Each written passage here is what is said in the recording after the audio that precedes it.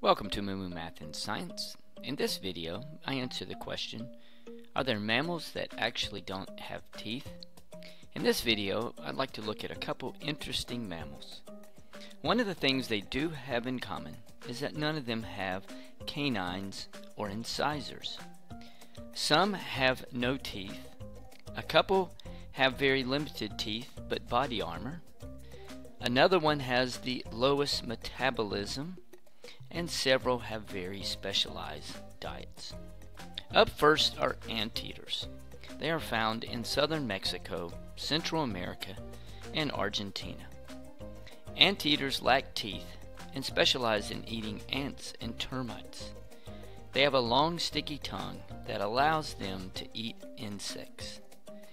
They also have a very low metabolic rate, and they have one of the lowest body temperatures of all mammals. Next is the sloth. Sloths are slow. They move slow, burn energy slowly, and digest their food slowly. They are found in northern Brazil and Peru, and they are sometimes famous for actually having algae that grows in their fur, which helps camouflage them. Their stomach may account for 1/3 of their body weight. They digest food for more than a month and only use the restroom once a week. Females will nurse their young for about a month and care for the young for almost a year. They have the lowest metabolic rate of all mammals. Next are the armadillos. They are famous for their hard, bony body, and they don't have canine teeth or incisors. They are found in the southern U.S. and South America, and their armor is made of strong, bony plates.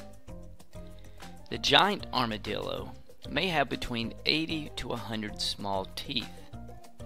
They have a very flexible diet, and they may dig for insects, eat fruit, or use their tongue to eat ants. Armadillos dig burrows, and this helps protect them from predators. And finally, this strange-looking animal called the pangolin. It is found in Central Africa and South America. They are unique for their body covering of body scales, which protects them from predators. They also eat ants and termites like the anteater. They have strong claws that help break apart termite and insect nests. They also lack teeth and chewing muscles. They do look a little bit like an anteater with scales. So there we go, a couple mammals with limited teeth and kind of strange looking. Thanks for watching, and MooMooMath uploads a new math and science video every day. Please subscribe and share.